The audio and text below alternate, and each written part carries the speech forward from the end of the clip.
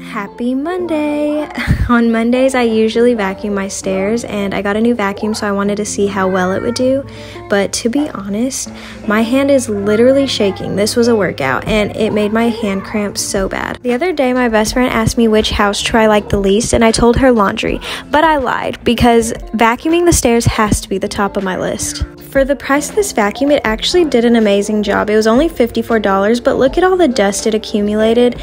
I am so satisfied with that because my other vacuum definitely didn't catch that much dust. But if y'all have any other recommendations to vacuum stairs, let me know.